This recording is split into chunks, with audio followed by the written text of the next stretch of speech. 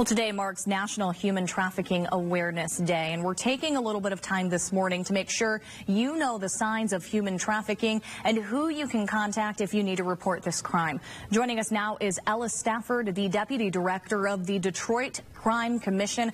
Good morning, Ellis. Thanks for being here with us. Good morning, Allie. Thank you for having me.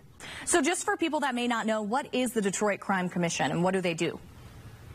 Well, at the top is a couple of retired law enforcement executives to supporting us as our intelligence analysts. And what we try to do is be a partner between our public agencies and our community to help build a safer community so we all can live, learn, and work in. And what are some of the signs of human trafficking? Because people may be seeing things that they don't even know is human trafficking. They might be missing something. You're exactly right. Human trafficking in Detroit area did take a little dip because of COVID. We went from like up a number of top 3 down to 11. But some of the signs you want to look for, when it went underground, you want to look for residential type of trafficking, where you have a house where maybe all the windows are covered, women that don't make any contact with the neighbors, sort of like drug deals. You'll see people coming in and out all times of the night. However, different than a drug deal is that mostly they're men, and mostly they'll stay for 10, 15, 20 minutes, but this will go on all night. If you see those kind of signs and the hairs on the back of your neck are standing up, ideally you want to call 911. Believe it or not, Allie, there are some people that are just really reluctant to call the police. You can call us, and what we'll do is put our analysts on it, try to mine as much data as we can, and when we get enough, we pass it on to law enforcement, again, keeping that caller anonymous. And what is your phone number for people that don't know?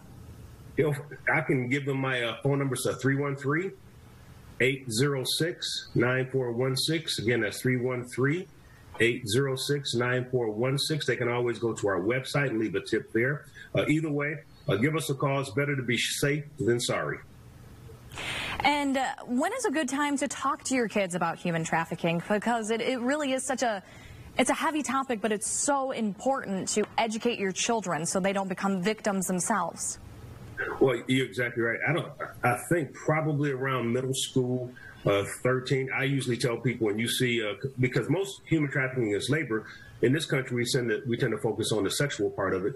With that in mind, I would say once you have a child that is old enough to start showing signs of puberty, you probably want to engage them against the real threat, not so much of being kidnapped and sold into some type of modern day slavery, but being groomed and then turned into a human trafficking victim, which is similar to what Jeffrey Epstein's assistant was convicted of. Knowing those grooming signs, and speaking of just Epstein in general, I think a lot of people see this as maybe a city problem, where it's not happening in their community, it's happening in big cities. Where does this happen? It happens everywhere, and it could happen next door. It could actually happen in your house. All the victims are somebody's sons or daughters, so it can happen anywhere. The trick is to be mindful of your child's behavior. Is there a change in their behavior? Do they have different friends? Are they hanging out in places or at times that they normally did not? I like to tell, we have a class, we've kind of switched our efforts to preventing, but one of the things we tell parents is parenting is a participatory sport. I would love to be the friend of my daughters, but I have to be the parent first, and that means knowing what they're doing, knowing who they're hanging out with, knowing who they're talking to, everything in their life until they get to a point where I just have to be a coach. And where can people go to learn more information?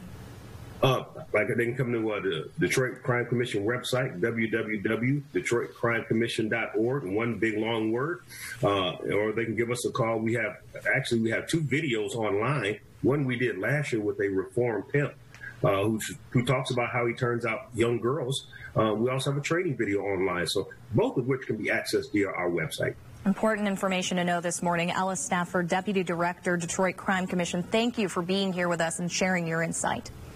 Thank you, Allie. Appreciate it. Of course.